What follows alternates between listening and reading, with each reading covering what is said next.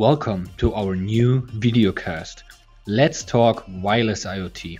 The videocast is powered by RFID and Wireless IoT Tomorrow 2021 and will feature exhibitors, sponsors and speakers of the event.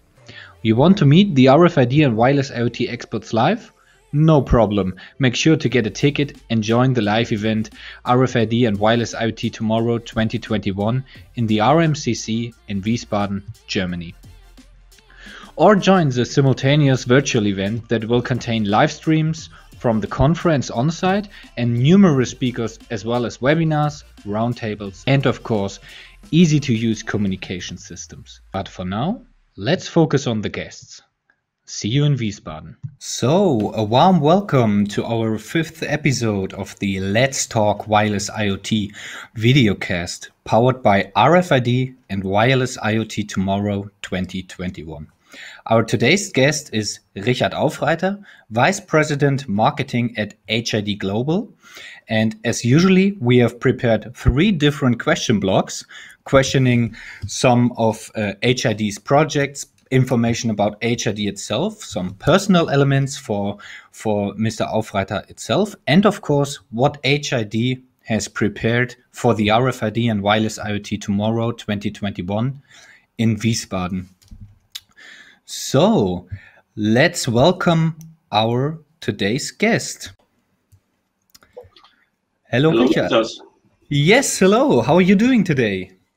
Good, thank you. It's a wonderful autumn day, bright sunshine, so cannot complain about that. Oh, I wish I could say the same, but we have today a pretty stormy weather, cold wind.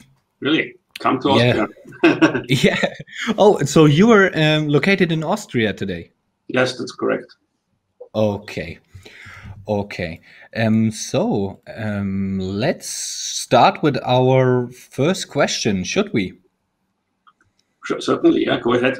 Okay, so my first question is, like some of our listeners already knew, or watchers of course, can we meet you in person in Wiesbaden? Will you be on site at the booth?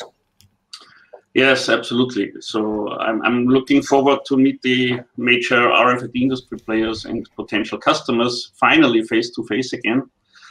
HID will be present not just with me, but we will have 7 people from various business areas so that we can sure to support prospects with the expert knowledge on various needs.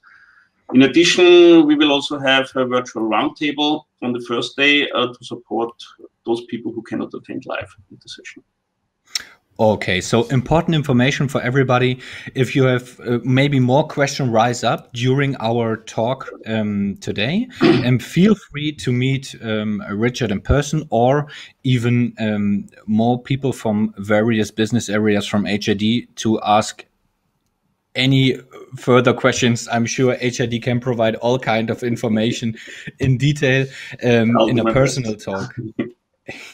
Okay, and you also mentioned an important point, the virtual roundtable, but let's come back to that later. But just so you know, HID will not only be ready for a talk on site, but also prepared a special concept for the virtual event as well.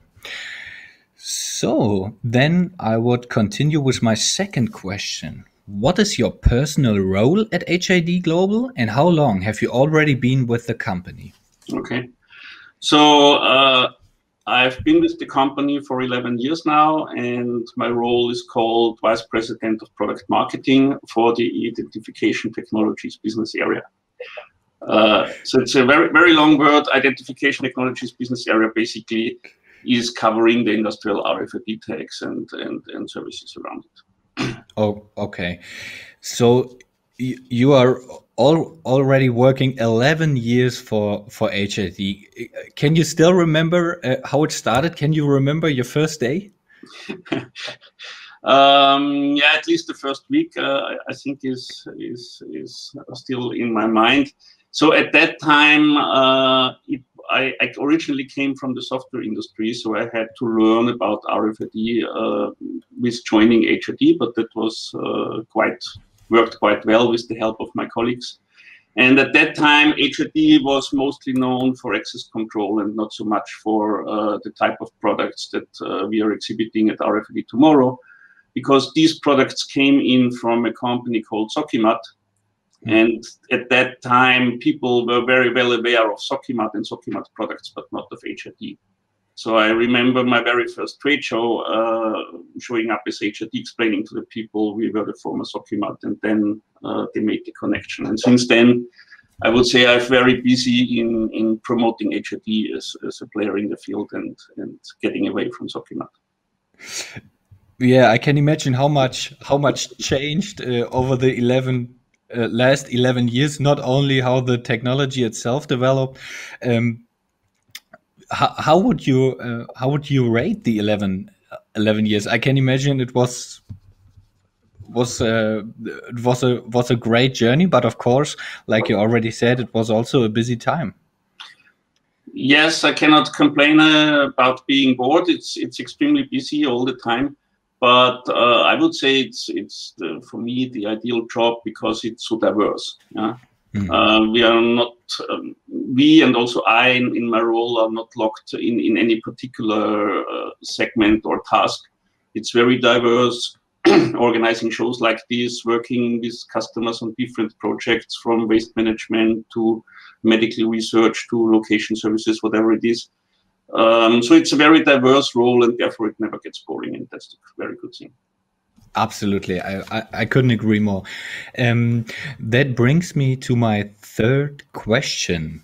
What products and or solutions are you in charge of at HID Global? You partly already answered it, but... Yeah, so the overall story is a bit more complex than that. So as a company, we claim to power the trusted identities of the world's people, places, and things. And this includes a very broad portfolio, basically of RFID and RFID-related products and services. In general, we are structured into 6 business areas that ranges from physical access control for mobile access, which is probably what HID is most known for, especially in the US. Then there is secure issuance, card personalization, printer services, embedded readers, biometric modules. We have a software department around PKI and authentication service, electronic passport, citizen ID cards. And then there is the 6th business segment, and this is where I come from. This one is focused on industrial RFID components and enabling services. And the use cases can vary a lot from animal ID through automation, logistics, medical asset tracking, laundry RTLS, condition monitoring, loyalty cards, public transport, and event access tickets. So because we own the technology and not so much the use case, we can be very broad. Yeah? Our speciality is designing, taking the chip, designing an antenna, designing a housing, and also manufacturing it on a large scale, in a large scale automated way, and producing enabling software around it. Okay. Thank you very much for this explanation. And that brings me also to my next question. I'm sure that a lot of our visitors already saw, maybe on social media, that HID Global has recently acquired new companies. Could you tell me a little bit more about them and how they add to HID Global's product portfolio?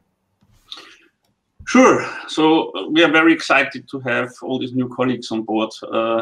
In general, as you may be aware, HID acquires around 1 to 2 companies every year. And this year we are already at 3.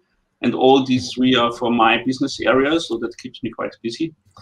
The first one in February this year was Technology Solutions, also known as TSL. It's a well-known handheld reader manufacturer. They are based in the UK, focusing on RheinMain RFID handheld readers in 3 model lines, a standard, a rugged, and a wearable form factor.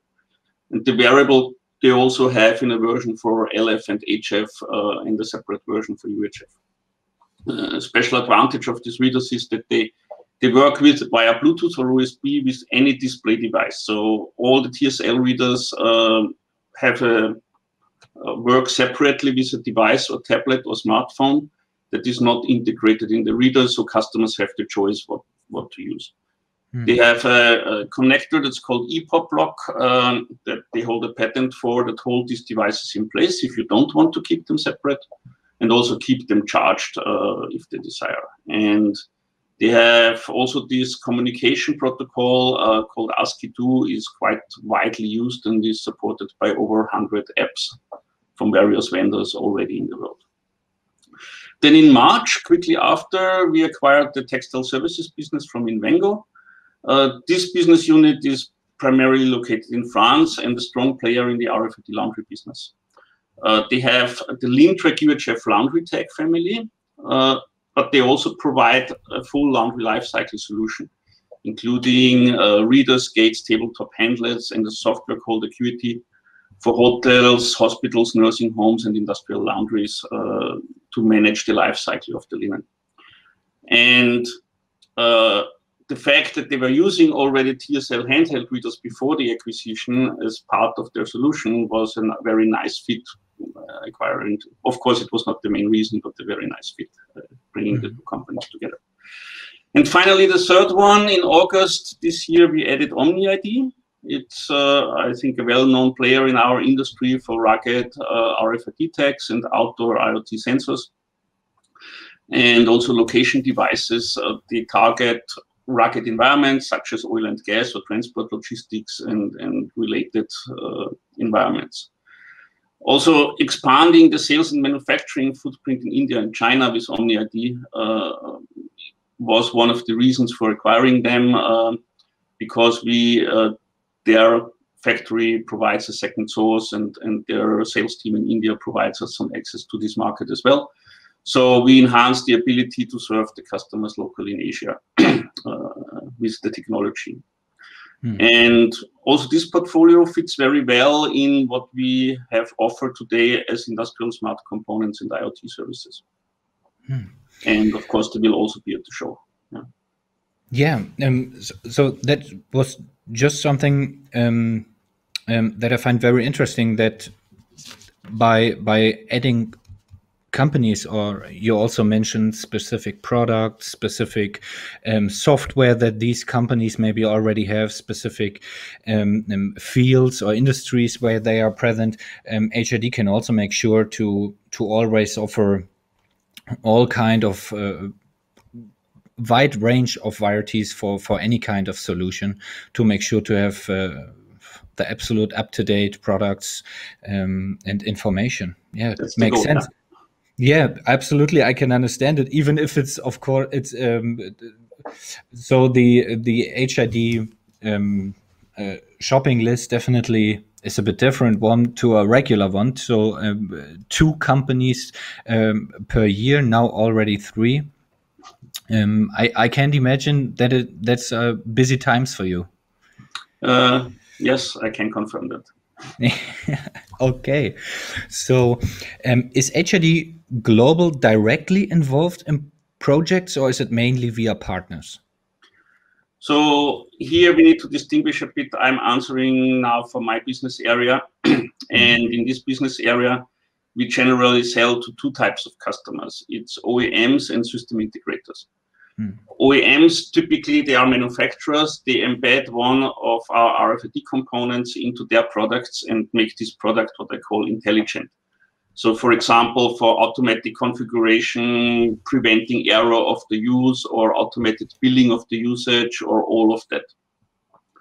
Examples could be filters, replaceable tools like medical drills, cartridges, for example, printer cartridges that, printers detect whether it's an authentic cartridge or not.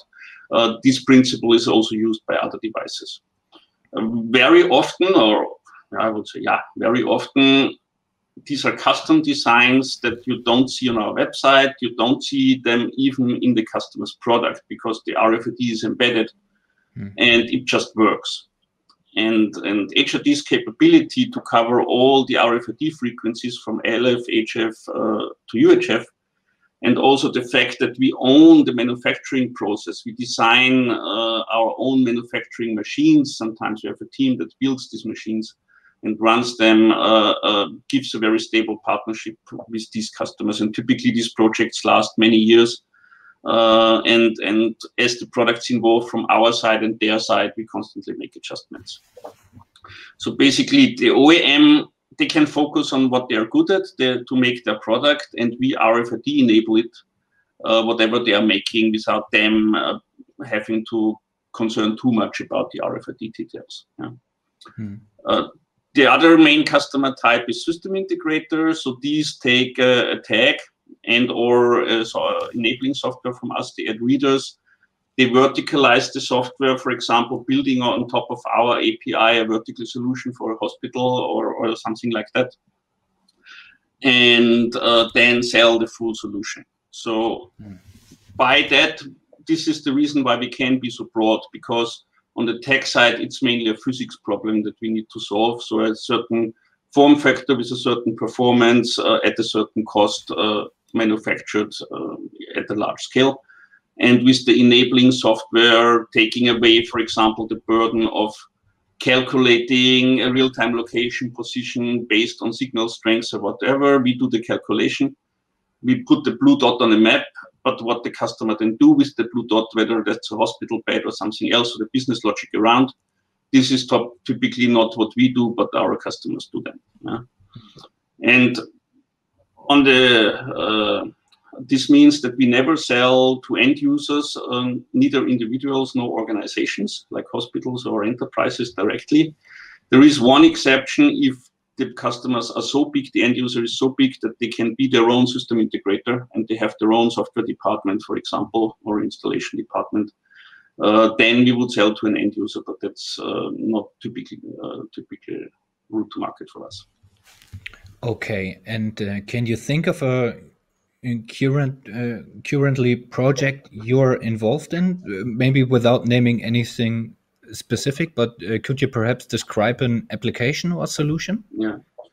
So personally, I'm not involved in daily project business, since I'm, as we said, in product marketing. And since we are so broad, we have dozens of projects going on in parallel at every given time. Yeah? But I can give you some examples of more recent projects that are public and where we also have a case study published for it. So one is Collectors Universe in US. They are utilizing our trusted tech service to authenticate high-value collectible coins. And they embed, these coins are in a housing. In this housing, there is a trusted tag, NFC tag embedded. And that allows anyone with an NFC phone to verify the authenticity and get some additional information on this collectible coin. Another example, just from this year, is Chester Racecourse in UK. So they are taking advantage of the HID event management ticketing platform for event access, both for physical and mobile tickets.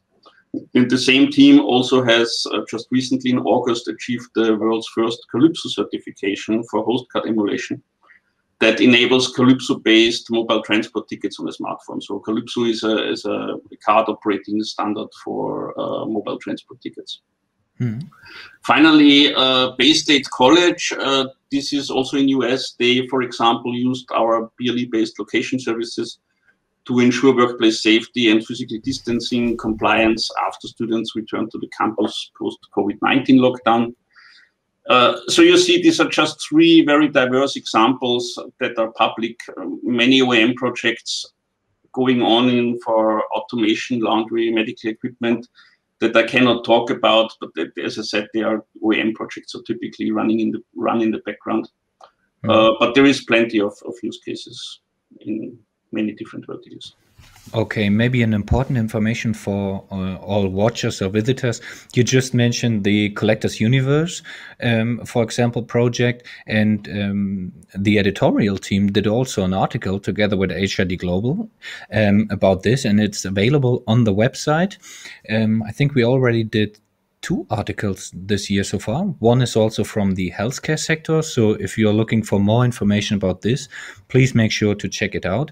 And I also want to mention that there will also be lectures from HID Global, and I'm sure there are more information also about these kinds of projects and solutions. So make sure to follow the lectures, not only possible on site, but also in the live stream of the virtual event. And if you have even more detailed question about any kind of these projects, then of course I'm sure that the HIT team is more than happy to welcome you at the booth in the exhibition. Okay, so and we thank have one you. more article to come with you later this year. Yeah, that's right. So I got a note from the editorial team, and it's like it's called a little teaser. Current editorial work is on its way. So great that you mentioned it. That was also written down for me, and I think, can we already announce what industry is it about? Sure, go ahead. I think it's about the laundry management. Yes, correct. Okay, so stay tuned for more information about this that will be released soon. Okay, so now you gave us a great overview about all these different projects. Which projects do you find personally most challenging, or maybe what part of the projects do you find personally most challenging? So for me personally, since I don't work directly in the customer projects, as I said, the most exciting project is currently the integration of the 3 acquisitions that we added this year, obviously. So this means that we have over 250 new colleagues that come into the team with a lot of talent, ideas, and partly different processes. And we need to bring all this together to form a strong team that is commercially successful and good and stable enough that we can bring on the next acquisitions in the years to come, because this will not be the last one. Yeah, I can't even imagine how this is done, how 250 new colleagues from 3 different companies are integrated in the team. Yeah, I can't even imagine it, but like you already said, busy times, and yeah, that seems definitely like a huge project. Yeah, I mean, yes, it is big, but of course, as you know, it's also a matter of practice. Since HIT does that every year, we have a certain process, we have checklists, we have a team coordinating that. So because we do this constantly, it's less of a burden than if you do it only once in 10 years, right? Okay, there are already processes that you can rely on. But it doesn't mean it's easy. Yeah. Okay, so that brings us already to the 3rd question block, and that is the block regarding HID and the RFID and Wireless IoT Tomorrow 2021. So here's my first question. What does the participation at the Tomorrow 21 mean for your company and for you personally? Yeah, so the RFID show has historically been our major event in Europe. There is no doubt about that. Since HID, as I said, especially in my business area, we are very vertically agnostic. Pure vertical shows do not make that much sense for us because we only supply a component to it. And an RFID and IoT technology-centric show like this is the best place for us to network with the other industry players and potential customers. So personally, I would say I look forward to speaking in front of a live audience again and also meeting the people. I'm in home office stuck now without business travel since 1.5 years. So getting out of the door for business is for sure something I look forward to. Absolutely. And maybe I can add that HID Global is not only a regular exhibitor of the event, but also one of the platinum sponsors, main partners of the event, and also partner of the event itself, but also of the publishing house for more than 10 years. So since I started, right? Yeah. Right. Oh, right. Yeah. Okay. So I come also from a background of organizing this event, and of course we had some challenging times over the past 1.5 years during the Corona pandemic. A lot of things that we had to learn quick. So my question would be, is the exhibition important for HID Global, especially during the Corona pandemic? Yes, of course. So as I said, we are very happy to at least partially leave the COVID-19 lockdown times behind and do real life interactions with prospects and partners, even given that there will be COVID security measures in place at this show. There is no doubt, but we still look forward to have a reasonably large attendance and lots of interesting discussions, not just on the virtual side, but also on the real life side. Absolutely. There will be measurements in place to create a safe environment, but the absolute good news is that it is possible with certain measurements to meet again face to face and to make sure that everybody can meet within safe parameters. So I also absolutely agree that people are looking forward to go out, to travel, to meet, to see someone, to talk to someone in person. It's a completely different kind of conversation that you can have online or that you can have on site. There's just more information to transport beyond your basic sentences you're telling, just what your whole body is telling someone. And I absolutely you can touch and feel the products, for example, at the show, which you cannot in the virtual world. So yeah. Absolutely. So everybody who is looking for more information, please make sure to stop at the HID booth. It's right on top in the middle of the exhibition hall. You cannot miss it. And of course, make also sure to follow the lectures. And now my already final question. What products and solutions will you and your team be presenting at the exhibition? Okay, so at the booth, we will present a selection of our RFID components. So that's tags, beacons, handheld readers from TSL. And we will include samples, of course, also from our new colleagues from OmniID and Textile Services. You need to know, in my business area alone, we have over 5,000 part numbers. So we will not show all of them at the show floor, obviously. But we have a selection that will fit on the booth. Yeah? So there will be some new products that we will show. Just a few examples. We have a new ATEX certified Polytech that is a flame-resistant rugged disc, especially designed to work in potentially explosive environments.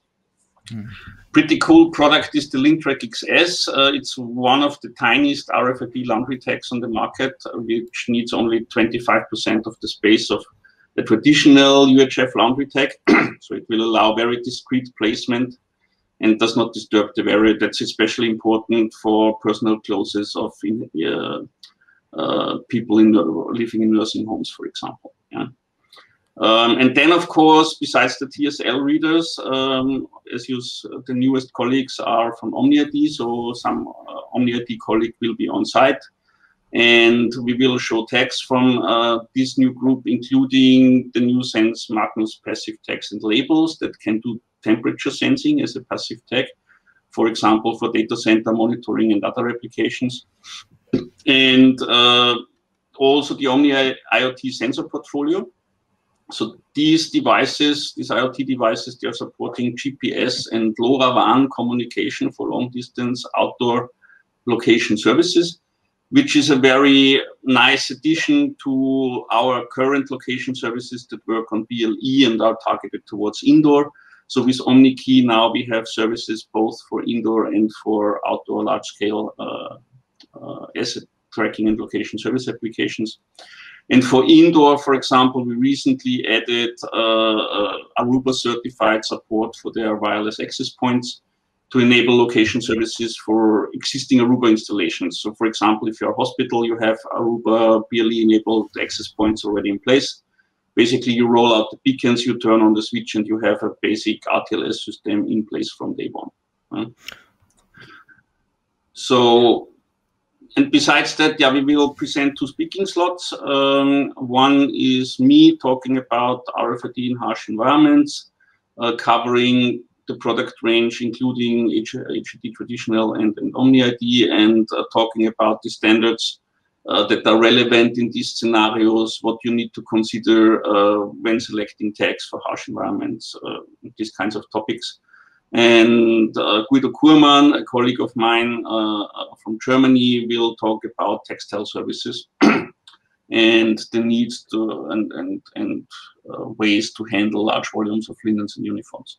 And both of these sessions will be followed by an hour special roundtable hour, so that we bring in an expert specifically on this topic I was talking about. So in case any of you have questions that I cannot answer or my colleague cannot answer, these experts will be able to bring you the answer in the virtual roundtable right after the session. Okay. Richard, I hope this is okay, but I have one question for the ATEX certified polytag. Yeah. So you mentioned it is designed to work in potentially explosive environments. Yes. Could you tell me what potentially explosive environments are? Sure. I mean, a potentially explosive environment is at the gas station when you fill your car. Okay. When you are standing right next to the car, then the vapor of the gas comes out, and this is potentially explosive. Whereas when you are inside the gas tank of a gas station, then it's not potentially explosive, it's always explosive in there when there is gas inside, right? So there is different ratings depending on how likely it is that this thing will explode when there is a spark, for example. Yeah. Typically, ATEX is around devices that heat up, because you want to make sure if there is something battery powered or machine powered, that it does not heat up beyond the maximum temperature that causes an explosion. And this, of course, depends on the environment. Yeah. Okay. For passive tags, it's a bit easier because they don't heat up by themselves. Yeah. Okay, thank you for this clarification. Watch my session and I will have a slide on it. Absolutely. And not only watch the session, but you mentioned also a second very important point is the roundtables. So the roundtables will be available online. It's a room where you can absolutely freely access and talk with the HID Global experts personally. And please make sure to do so. So the lecture itself will, of course, not include all kinds of details because the time slot is limited, but the experts at the roundtables are there to ask any kind of detailed questions. So please visit the roundtables after the lectures. You can't miss them. It's right on top.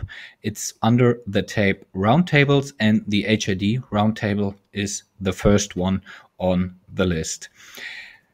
So thank you very much for this detailed information, what HID has prepared for the booth itself. And you heard how much different part numbers HID has. Of course, not everything of it can be showed at the booth. So make sure to step by and go beyond everything you can see. Talk about everything you are interested in. Talk about different technologies, different solutions, different environments. And I'm sure that HID can definitely provide the information you are looking for. The expert team will be on site. And Richard, is it too much if I say you're absolutely looking forward to answer all kind of questions? At least I will give it a try. Okay. Perfect. So the last thing for me to do is thank you for these great insights into HID, but also we heard some personal information from you. Thank you for that. And we of course heard what HID has in stock for the event on site itself, what visitors can expect, but not only on site, also virtually on the roundtables, of course, at the booth and the live stream of your lectures. And I think we are now perfectly equipped to start the live event. And I'm looking forward to welcome you in person. Yes, I share the same feeling. Thank you very much, Niklas. Thank you. To your team. See you in Wiesbaden. See you. Bye. Bye. Thank you for watching the Let's Talk Wireless IoT session. If you have any questions, feel free to reach out and stay up to date on the event website or on our LinkedIn page. Hope to see you for the next Let's Talk Wireless IoT episode or in Wiesbaden.